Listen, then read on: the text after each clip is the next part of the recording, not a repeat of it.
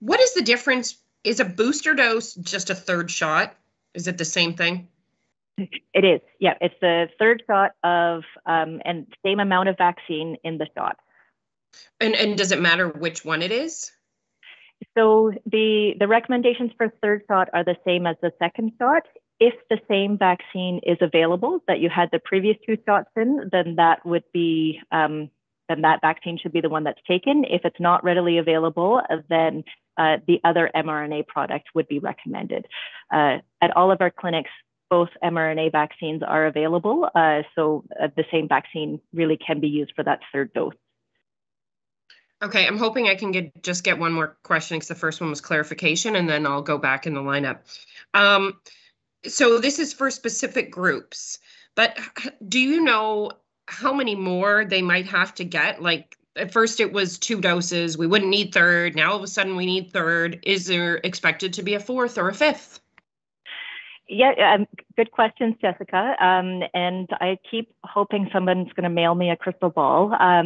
Really, what we're seeing is a response to ongoing data that's being, I guess, analyzed as vaccine rollout continues. So this is real-time policy changes based on emerging evidence. So since Pfizer and Moderna were first implemented, there's various studies that have continued to measure immune response after the first dose, after the second dose.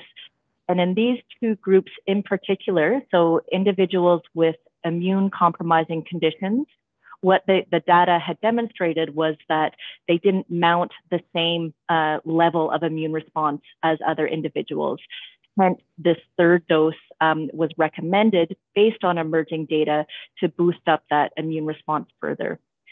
With regards to the older population in long-term care homes that are at higher risk of outbreaks in these settings, what the initial data was demonstrating that while they did have a good immune response, it was decreasing over time. So the data really indicating that a third dose in this setting, based on the risks and benefits, would help to further protect against the Delta variant and COVID-19 in the fall.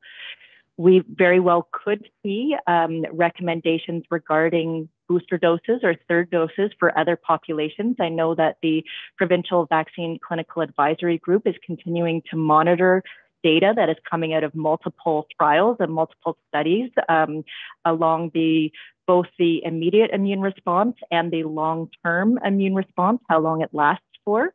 So I don't think we should be surprised with some ongoing policy changes around that